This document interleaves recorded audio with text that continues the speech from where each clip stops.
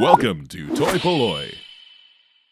Hello and welcome to another video from toy-polloi. Now if you've watched some of my recent videos you'll see that I was donated a box of Action Man bits which included 2 figures and the sea wolf for me to restore. So today we're going to take a look at one of the figures that was inside that box, and that is the drunken sailor, as you can see here. Now he's in a pretty sorry state. He's really quite battered, he's missing his hands. He did come with a bottle of rum though, which I think is the only way that he's managed to survive so long in this sort of condition. So first up we're going to take off his clothes and see what sort of things we need to fix on the body, and also what sort of things we need to fix on the clothes, and then we'll see how we can go about doing that. Now that he's out of his clothes we get a much better idea of what needs to be done. The clothes themselves are in a pretty sorry state. Actually the only 2 bits of the uniform that are correct are the shirt and the little life vest there. Everything else needs to be found. These are the wrong trousers, this is the wrong hat. So I think those can be fixed, and I will source the missing parts. Probably the worst bit is actually the shirt here, which is yeah, we can see it's been torn and someone's tried to repair it a few times. Lots of the stitching is undone. It's missing quite a few of the poppers on the sort of front part there. It's in quite a sorry state. I reckon I can probably improve that. It may be that I need to find another one, as this is in really quite rough condition, but I'm sure I can improve it a lot. And then we need to find trousers and other bits of his uniform. Now the figure, this is in a sorry state. As you can see here, someone's used him as a bit of a pin cushion. They've obviously pushed pins into his chest and groin quite a few times. Actually it looks quite painful, and that's pretty bad damage there. Obviously his head, that's actually not too bad condition. It's missing a little bit of flocking on the underside of his beard and on the side there, but really that's not too bad a face. We can certainly clean that up and make that look a lot better. Then of course he's missing his hands. Well, that one is there, but his the plastic, the sort of rubber has gone absolutely rock solid, so we're going to need to replace that hand. This hand is missing, and then if we go down to his feet you can see he has odd feet. This is an original foot. This one here looks like it's from another sort of action figure line called Tommy Gun, which was released at the same time. It's the right sort of colour, so I think that is just a foot off a different toy line, so we can certainly replace that. I think the first thing we need to do is actually just take this guy apart, because again he's pretty loose. The elastic's gone inside him, which is often a problem in these figures. So I'm going to strip this one down into his bare parts. I'm not going to show you how I do this. If you want to see that, then check out my deep sea diver restoration figure, where I show you the full process of taking a figure apart. But once we've got him apart I can then give him a good clean, and we'll try and start putting him back together and fixing some of these issues. Certainly the hands will fix. I don't think I'm going to do anything about these pinholes in his body. That's just battle damage, and by the time he's got his shirt on you're not going to see that, but we'll certainly replace his foot and get his hands done, and even sort out the flocking on his face. So let's get him apart and we'll start the cleaning process. Now he's stripped down into his bare sort of parts. I'm going to give this a wash in some hot soapy water and hopefully remove a lot of these little bits of dirt. You can see here there's, I'm not quite sure what that is on the arm. There's a similar sort of stuff on the back here, so I'm going to try and clean all of that off, and what I can't clean off with hot water I will do with some lighter fluid. I'm also going to give the bits of clothing a wash in just some sort of hand washing liquid as well, just so that these are as clean as can be before we start doing all of the repairs.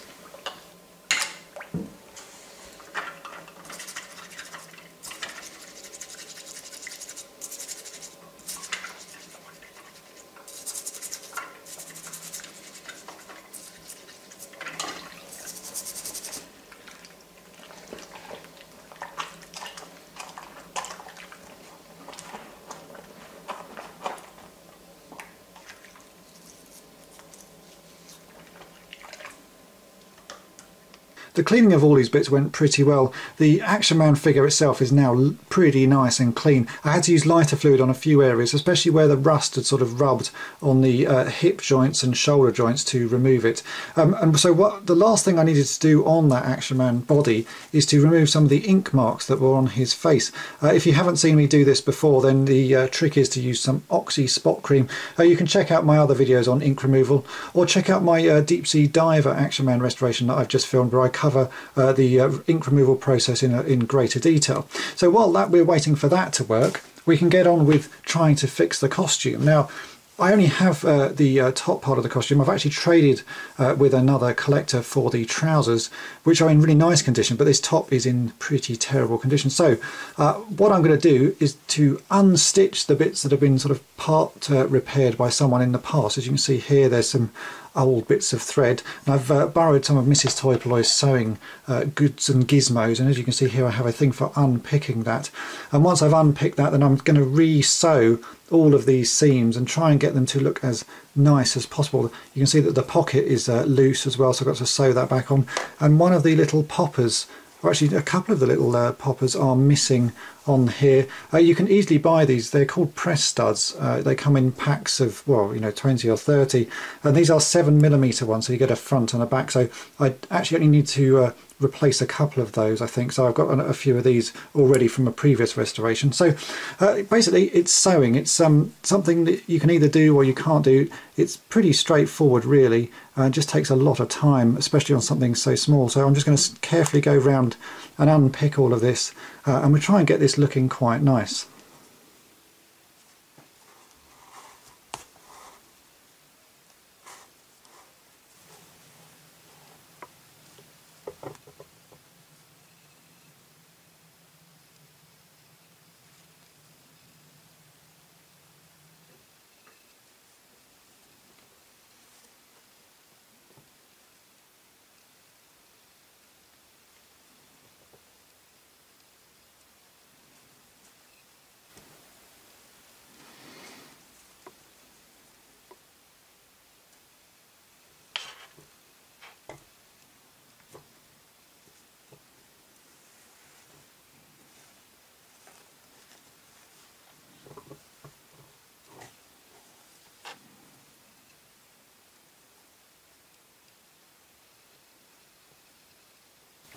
And here we have my finished bit of sewing. As you can see, it's starting to look all right. It's all come back together. Now the stitching under the arm has sort of filled that rip that was there, and the unstitching, that doesn't look too bad. It's got all the poppers on, the pocket is back on. And wouldn't you know, I went to a toy fair today and I've actually managed to pick up another one. So although I've finished doing this and finished doing all the sewing, the one that I picked up is actually in far better condition, and it has all of the buttons that was missing off here as well. So it's nice to try and restore things using what I was given, but actually this one is so much better. I think I'm going to work with this one from now on. I've already just done a little bit of sewing because one of the buttons had come off and part of the arm seam had sort of come undone, so I've just tidied that up. But I think that is actually much better, and this only cost me £2. So normally I don't like just replacing things and try to fix them, but in this instance I'm going to swap that out with this much nicer sailor's top. And while we're looking at the clothes for this sailor, not only have I got the top, I have done a trade with a very kind subscriber, Joe Haynes. So I did a trade with him for some Star Wars stuff, and I got the sailor's trousers, so that's good because those are one thing that I did need. And I was doing a little bit of eBay searching. Now this was the life jacket that came with the drunken sailor that I was to restore. I've given this a good wash, but as you can see, it's pretty marked. It's got some holes in it. It's actually really faded, and I was looking at dyeing it. And then while I was browsing on eBay and buying some other bits, I managed to pick this up, which is an almost brand new looking one, and it cost me £1. So again, I do prefer to restore things. That you probably could dye, although it's a little bit awkward because it's got white straps on it that you'd have to unsew. But I was lucky enough to get this one, which is in really nice condition for £1. So again, not my normal sort of restoration. I would like to restore things, but for £1 you can't go wrong.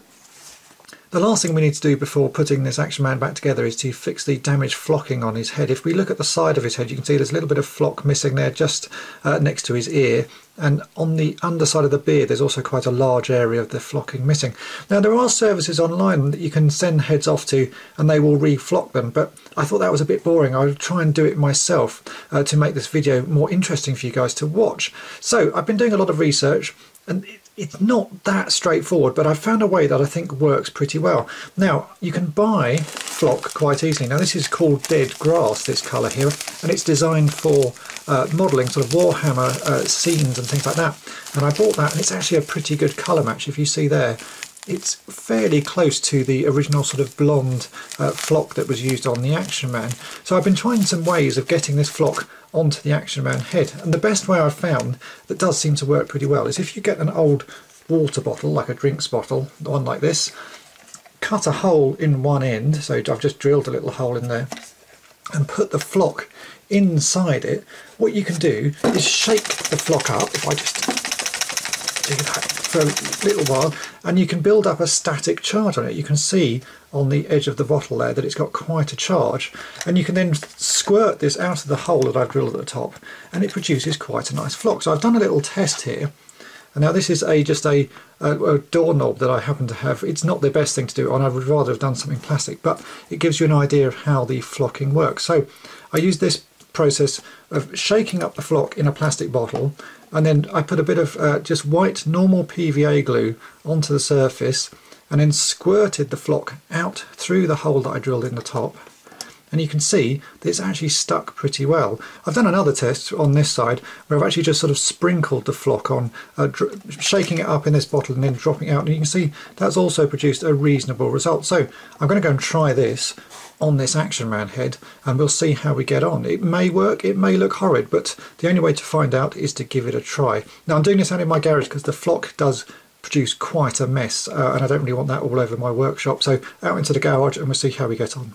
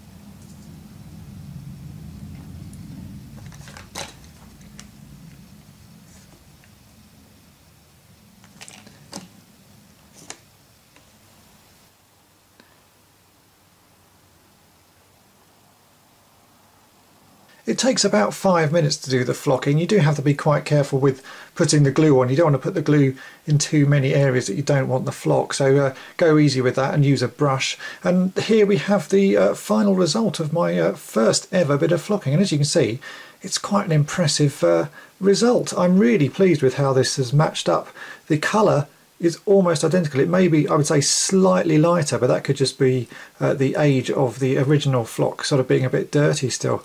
But it really is good. It's very hard to tell that I've even repaired the beard on this guy. So yeah, that's a pretty good result. And as you can see, I've still got quite a lot of the flock left. I think this bag cost me $2.99. I bought it from a place called Tiny Worlds on eBay. So I've got an awful lot of flock left. So if I ever get any more blonde-haired Action Man in, I can certainly repair them. If not, this is going to go in my spares pots for future restorations. It's now time for me to restring this Action Man. I've got some elastic. This is about 4 or 5 millimeter sort of round elastic and is ideal for doing the restringing. If you want to see how I've done it, then again please check out my deep sea diver video. I'm not going to cover it again because it's quite a long-winded process to film and is much easier to do without the camera in the way. But essentially you need bits of elastic and restring it in a specific way, and we'll get this guy back up and running, and then we can carry on and fix the other things like replacing his hands, replacing his foot, and we'll get this guy put back together. I've now restrung him. It takes about 5 to 10 minutes to do the restring, and as you can see he's all back and looks pretty good. He's all quite poseable again now. So the next things to finish are replacing his hands and his foot. Now while I was washing this figure, because I use quite warm water, the plastic softens quite nicely, so it's much easier to remove the feet when the plastic is slightly warm. So I pulled off this Tommy gun foot. It's very easy to do. You just sort of twist and pull and they do come out. As you can see, they've just got a sort of slightly well, it's slightly sort of angled peg that goes inside, so once it's warm it does soften quite nicely. And again, I've managed to trade with a kind subscriber for an original Action Man. For, as you can see, the colour matches quite nicely, so all we've got to do is to push this in place and it should just If we gently push it like that, it should just pop in. And there we go, he's now got 2 feet, which is a good start. For his hands, I bought some reproduction hands. These are the 40th anniversary reproduction hands, so they're a slightly different colour, but they're the best that you can get. For his left hand, obviously he is missing the whole hand, so we're just going to be able to slot in the new hand. Sometimes these don't fit particularly well, other times they do. Actually, this is feeling like it's going to be a pretty good fit, so I've just got to push that in place, and there we have that hand replaced. For his right hand, I'd rather use the original sort of wrist little peg here, so I'm actually going to pull this hand out for now, as you can see, and I'm going to carefully break off, if I can, this old plastic hand. As you can see, it's quite brittle, so I'm just going to break that off and we can swap the hand over. I'm actually probably going to use a pair of plastic nippers or something just to cut that away, just so that there's nothing left of it. So let me do that.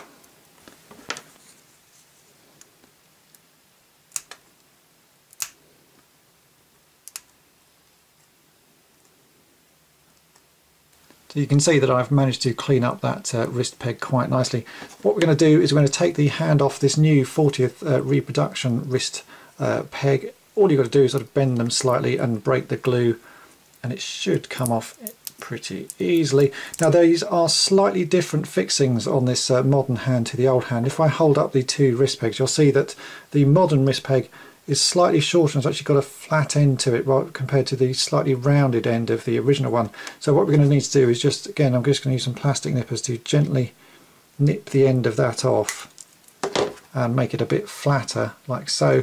Then we can just drop a little bit of super glue onto this and glue the hand in place, and then it should fit pretty nicely, but we've still got an original wrist peg there rather than the reproduction one. So I'm just going to put a bit of glue on that and we'll get it stuck in place.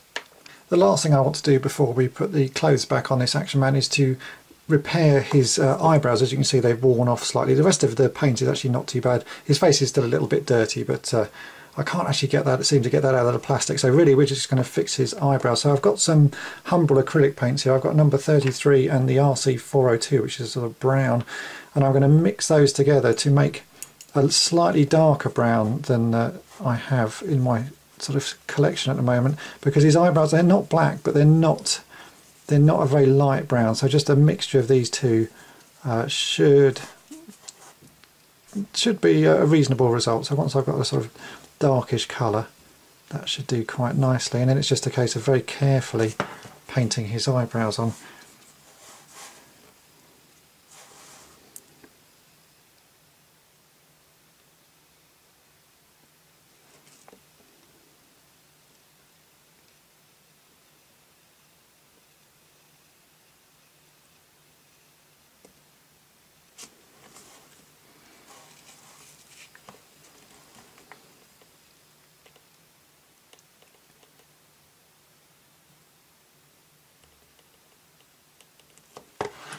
And there we go, I think that looks a lot better. And here we have the final figure. So in answer to the question, what happened to the drunken sailor? The answer now is toy-polloi fixed him. As you can see, he's looking pretty good. It's not a complete set of the uniform. It's a sort of mishmash between the sailor and the Navy attack outfit. In the future, I'd like to find a few of the other bits that I'm missing. He should have a couple of flags and he has a different helmet. But for the purposes of this restoration, I actually quite like him sort of set up like this. He's sort of halfway between the two, and he does look really nice. All the details that I've fixed seem to have worked really well. I'm particularly pleased with how the flocking has gone on the beard. That actually does look very nice, and the colour match, now that everything has dried, is really pretty close. You'd be hard pushed to tell that that had been fixed, and also fixed in such a sort of amateur way, using a squeezy bottle and some flock that's supposed to be grass. So I'm really pleased with that result. The outfit, as I've said, is not restored. In the end, I did actually replace all the bits just because it was easier, and the bits of clothing that I was given at the start really weren't in good enough condition. The sailor top, although I've re-sewed it, the one I found for £2 is a much better fit.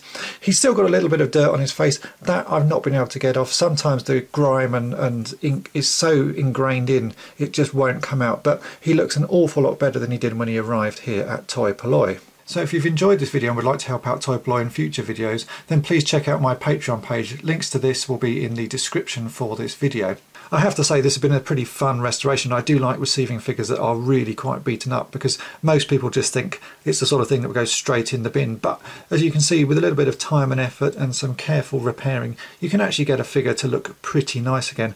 Now this is what I would class as one of my sort of wabby-sabby type figures. It's not perfect, it's never going to be perfect, but I like the fact it's got things wrong with it, and it shows some age, and it shows that it's been played with and had a really good life. This is perfect to go on display here at toy-polloi, and it's been a really great restoration for me to do. So I hope that's been of interest to you all, and thanks for watching. Thanks for watching toy-polloi. Subscribe for more great videos. You can also follow toy-polloi on Twitter and Facebook.